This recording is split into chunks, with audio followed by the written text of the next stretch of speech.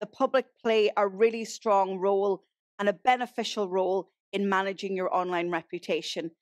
Did you know when somebody advocates and shares your content online, that can exponentially increase positive sentiment and positive reputation by over 500%?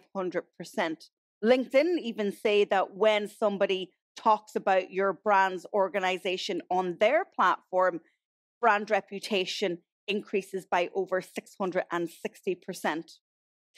The other role that digital communications plays in online reputation is we now have the ability to see faces, hear voices, and really get closer to those decision makers in political life, in public policy, and heading up organizations.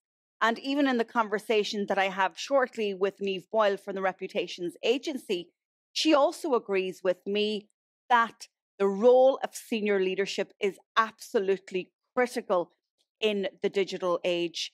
So it's no longer only the gift of the senior leader, perhaps in the CEO role, but we now have, or you now rather, have the ability to shine a light on other key staff within your organization. More recently, I've seen a lot of public sector organizations, and they've even been on this show, launch new podcasts, introduce new voices and subject matter experts into the public domain. Another thing that we can really leverage in the digital age around reputation management is the whole concept of social listening.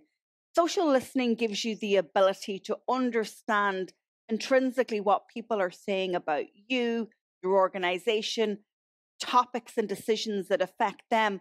And you can take these insights into your organization to feed in and to inspire your communications plan, but perhaps even shifts in policy making.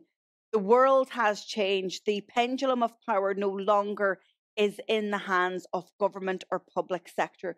You have to realize that that pendulum is swinging over and back, and very much so that power is in the hands of the public, and they will speak when they're not happy.